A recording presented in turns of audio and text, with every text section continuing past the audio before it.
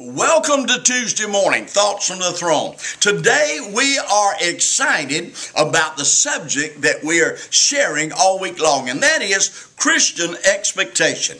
Now, yesterday we found out that expectation is a divine attribute. That means that God, when we receive Jesus, God puts this thing we call expectation on the inside of us, and everything God has planned for us as a Christian can be drawn to us by divine expectation. If we can expect it to happen, it will draw that blessing that God has for us to us. Now today, I want to draw your attention to a scripture in Philippians chapter 4 and verse 19. He said, "But my God shall supply all your need according to his riches in glory by Christ Jesus." What is Paul saying here in Philippians? It says that God is your divine supply line. Heaven is your divine supply headquarters, if you please. And everything that is required for you and I to live this Christian life, now that we believed in Jesus,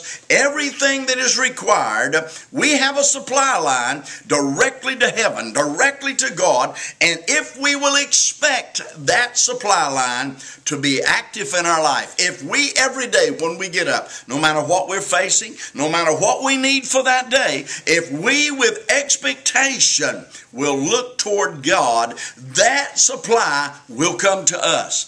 Our needs will be taken care of. Why? Because our expectation, it draws or gives an invitation for that blessing to come to us. No matter what you're facing today, friend, remember your needs are taken care of because you have expectation.